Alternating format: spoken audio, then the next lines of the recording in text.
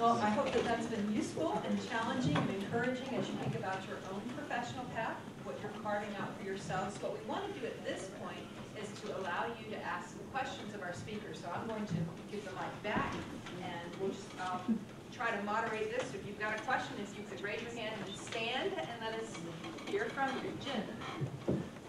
Thank you all so much for your comments. I appreciate that so much in my career. I feel like for many of us, it's a fight. Entered school the semester that subsidized loans ended.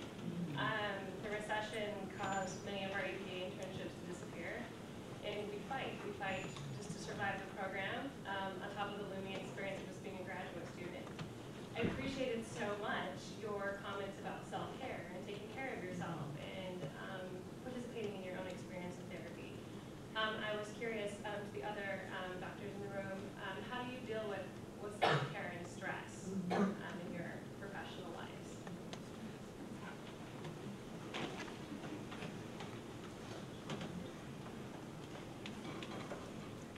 I'm a big proponent of mindfulness as a practice. I think it's like really important to learn to calm your own self down when you're there. So, of course, family, spending time with children, grandchildren, other things, exercise, all those kind of things. And I journal too. I try to get things out. And I guess the other thing I would say is what I was saying about collegiality and being able to tell other colleagues, especially when you're having difficult cases, you're having a difficult time.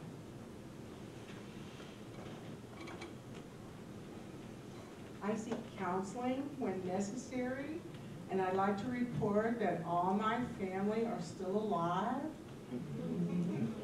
None of them have been injured by me.